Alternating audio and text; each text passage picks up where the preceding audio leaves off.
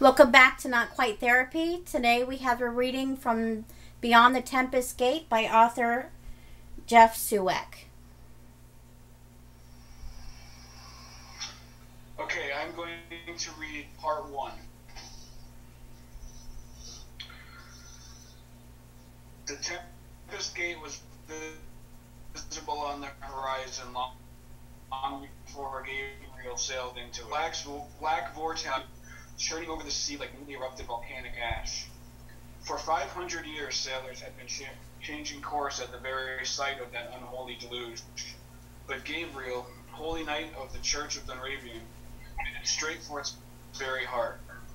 He had come to destroy the demon Elysier sleeping within its elemental walls, and he would complete his quest or die trying. The roar of the gate enveloped him as he drew near. Rain cascaded from the sky and pounded into the sea with the thunderous din like thousands of war horses charging over a battlefield. The sound rattled his teeth and sent a bolt of panic running through his spine. But beating down hard against his fear, the young man held steady to his course. He had no right to cowardice. His mission was to world of the evil that was to require actions of storm. The first wind splintered his mast and sent the sail fluttering into the water like a ruined kite.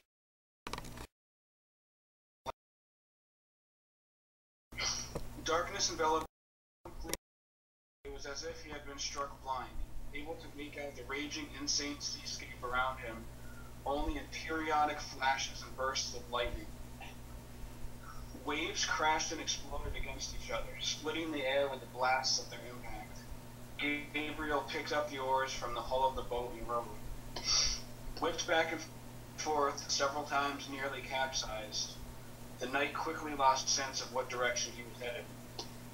He was simply fighting to stay afloat, balancing the little vessel against the ocean's malevolent will. Gabriel laughed. All of his 25 years of life had been building towards that moment. Countless hours of training, sacrifice, and prayer had all been spent in preparation for the battle that lay ahead. He shouted at the sky, "It will take more than a warm breeze and some mist to turn me back." As if in response to his impudence, the winds raged harder. The rain turned to hail, and a towering form rose in the distance, its silhouette impressed upon the curtains of precipitation in a lightning burst of illumination.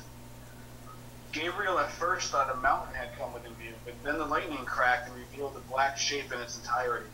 It was no mountain, it was a wave, and it was moving his way.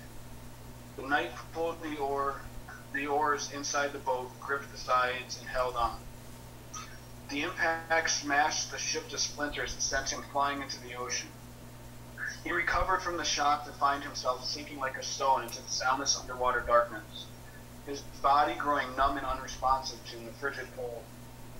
Unable to discern direction in the lightless depths, he swam against the sinking feeling, hoping he moved upwards. He kicked off his boots and shed his tunic to rid himself of their weight. The sword sheath in his belt was heaviest of all, of course, but he would drown before he gave that up. And if it became lost, he would die chasing it to the depths. It was the sword of Donn Pearce, and he was nothing if not its arm. The breath he'd taken was quickly used up. His diaphragm strained and heaved. Hypoxia lights floated before his eyes as he clawed at the water like a falling climber grasping for a handhold, lungs ready to explode as he fought his body's reflexive attempts to take a fatal breath of air that was not there. Gagging on nothing, mind fuzzy and spinning, he did not know if he was moving closer to the surface, but there was no other choice. "Don't let me fail now, Donn Pearce," he prayed. "Not when I'm so close to fulfilling the purpose you created me for." Is that about how long? That's fine. You can read out however long you want. Okay, I will continue. Okay. It seemed that his prayer would go unanswered and he would drown alone in the frigid darkness, but just before he lost control of his lungs, he broke through the ocean's surface. It took 3 full breaths to clear his mind enough to grasp the fact that he was no longer submerged. His relief was fleeting, for he quickly realized that his situation was not much improved. Waves pummeled him on every side. Torrents of rain splashed off the ocean's boiling surface so that he choked on water every time he breathed. His muscles were fatiguing, and the numbness created by the cold continued to spread. He could not swim forever. A flash of lightning illuminated something bobbing in the water. Lunging for the object, Gabriel thrashed about in the darkness trying to find it. To his amazement, he found himself grasping hold of a section of the ship's shattered mast pole. Clutching the spar close to his chest, he rested his head upon it. "Thank you, Dunrabian," he whispered. "Thank you." Floating atop his makeshift raft, the knight scanned the horizon for some indication of the direction he needed to head towards. There was no room for error in the next move he made. His energy was almost entirely spent. Exhaustion and cold would soon overtake him. If he made him, it would not be an opportunity for another. A glimpse of light appeared in the distance. It was there only for a moment, and it disappeared just as quickly behind the rollicking waves. It was gone so fast that Gabriel was not certain he had seen it at all.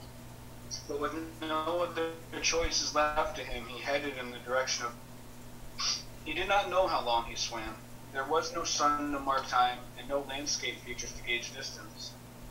He only knew that after what felt like a very, very long time, he still had not located either leg.